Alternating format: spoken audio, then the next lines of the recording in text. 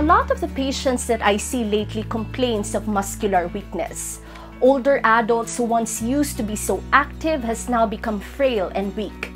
This can sometimes be painful to see because you can really see the decline in their health. The value of keeping our seniors active can never be underestimated.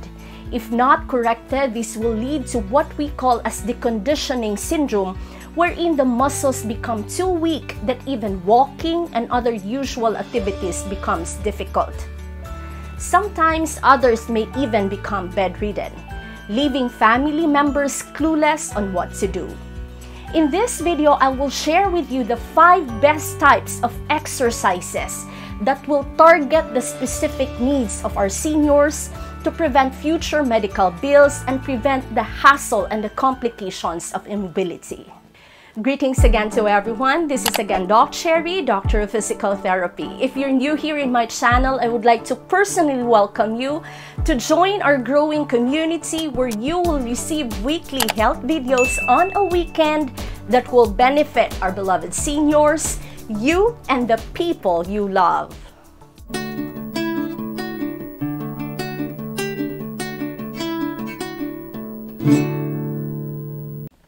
An age-related loss of muscle mass happens when we are in our 40s and speeds up with aging.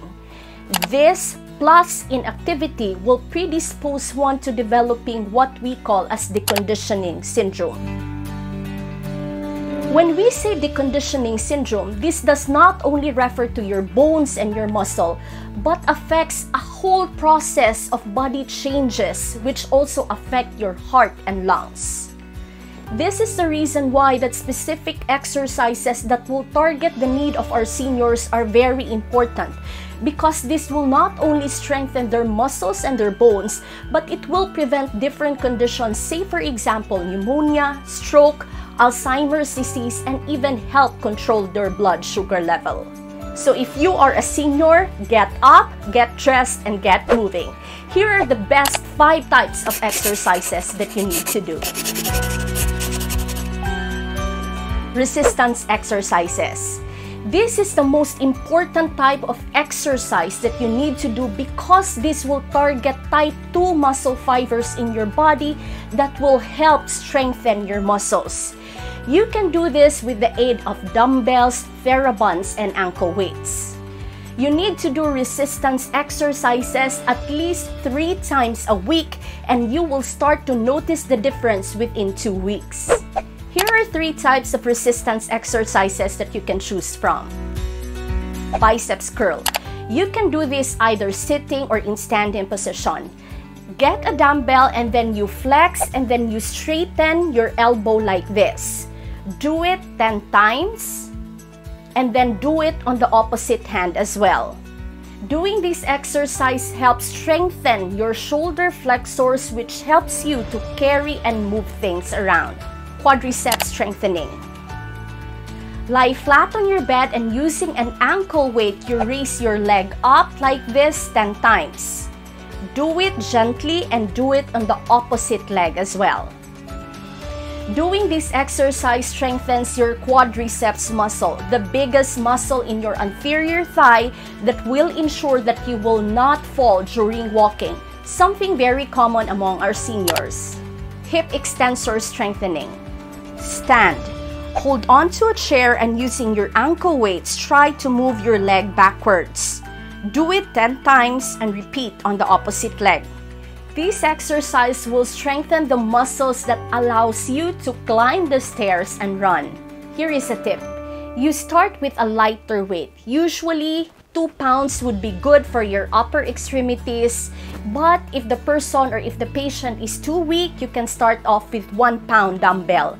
For your legs, you can start with 1 kilo of ankle weights that you can buy in any sports center or you can buy online.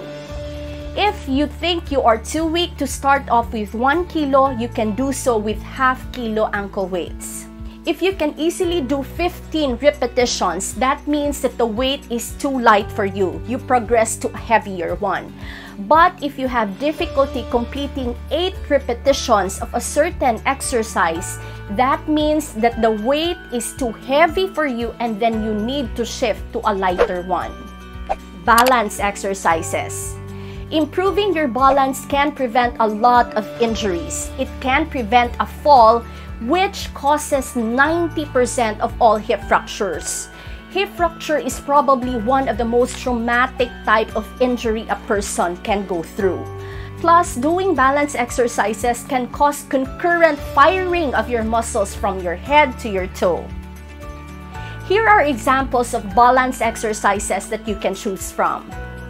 First, start off with squats holding on to a chair for support. Stand and using a chair that you can hold to for support, bend your knees slightly at a range comfortable for you. Hold it for 7 seconds and repeat 10 times.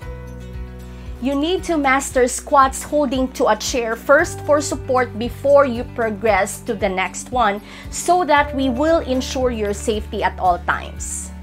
Progress to squats without support.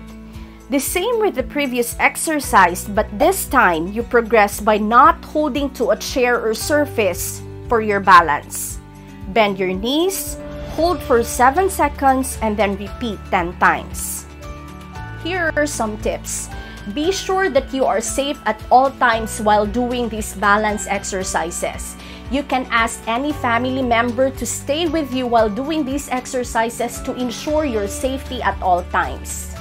Weight-bearing exercises.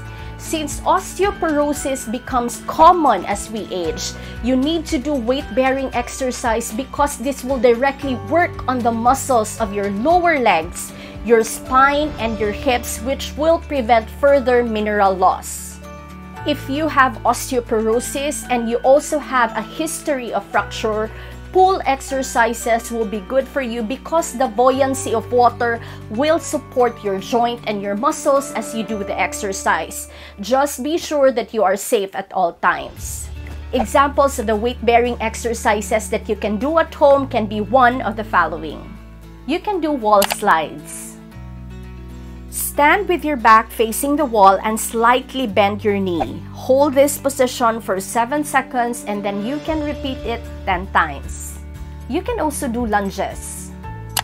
Stand with your hands both clasped together. Move one leg forward with your knee bent while the other leg is extended.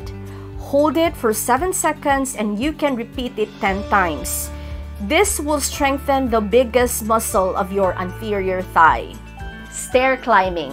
If you have stairs at home, you can use that as a form of your weight-bearing exercise. Here are some tips for you. If you are going up the stairs, always make sure to put your stronger leg first, and then when you go down the stairs, always put your weaker leg first. If you have osteoporosis, the 3 examples of weight-bearing exercises that I had shared with you are considered safe for you because these are low-impact weight-bearing exercises, which means that they are safe even if you have weak bones.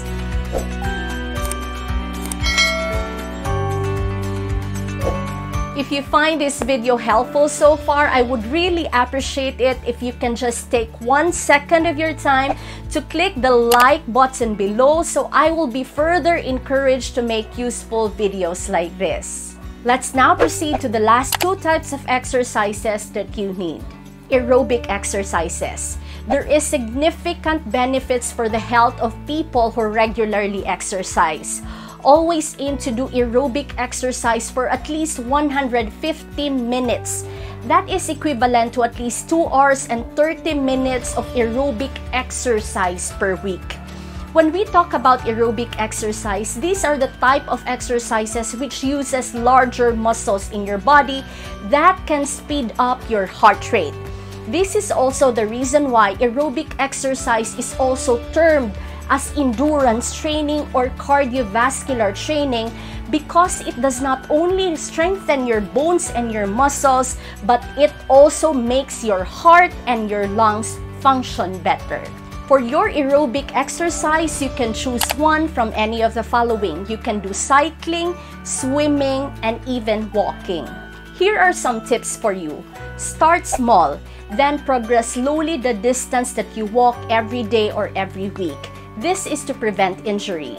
When you are walking, try to focus also on your posture. Your head up, your shoulders relaxed, and your arms hanging naturally at your side. Plus, be sure that you are able to talk while walking. If you cannot do that, slow down your pace.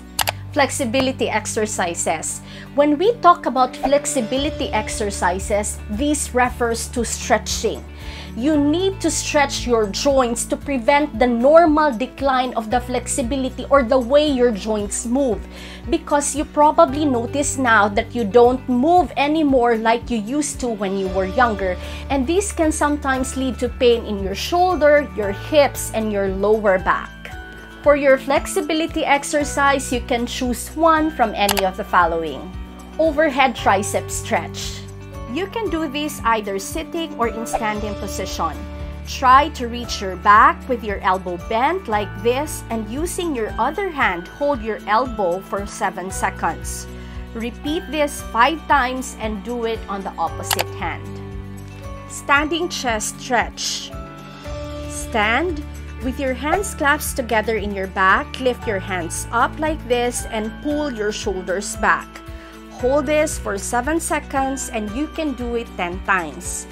This stretches your spinal muscles and improves your posture. Quad stretch.